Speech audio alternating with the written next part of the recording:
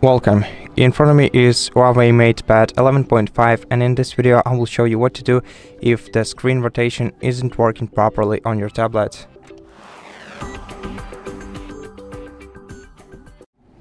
So first of all, slide down the control center and check if the orientation lock icon is enabled, and if it is, tap on it once and this will unlock your display rotation. Try tilting your tablet in different sides and check if it works for you, and if it's not working for you right now, then you just have to restart your tablet in order to reset your sensors.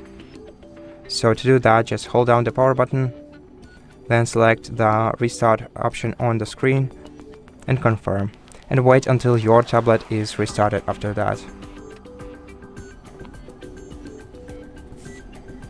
Once your tablet is restarted, sensors of your gyroscope should be restarted too. So you have to go to settings.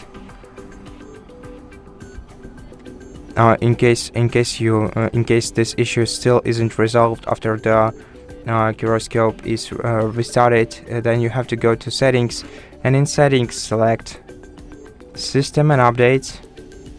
Go to reset and select reset all settings, confirm, and confirm by tapping here once again, and then wait until the settings are reset. Then you can restart your tablet once again if this problem isn't solved right after your settings are reset.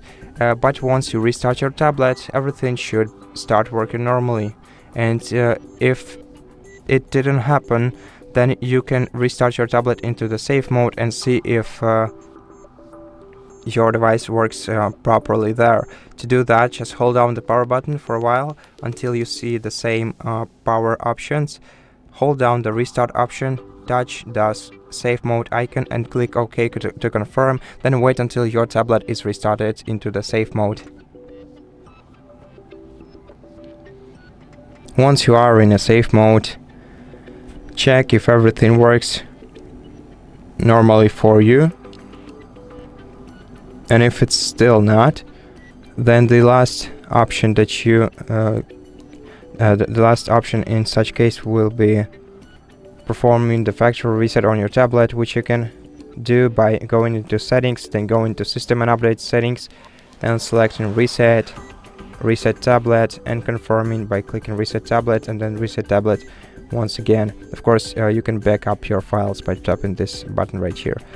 And once your tablet is fully reset, you're gonna have to set it up again, and hopefully your problem will be resolved right after that. And I hope that your problem has been resolved by now, and if it was, then thank you so much for watching this video. If it helped you, please consider subscribing to our channel, leave us a like and a comment below, and I'll see you in the next one.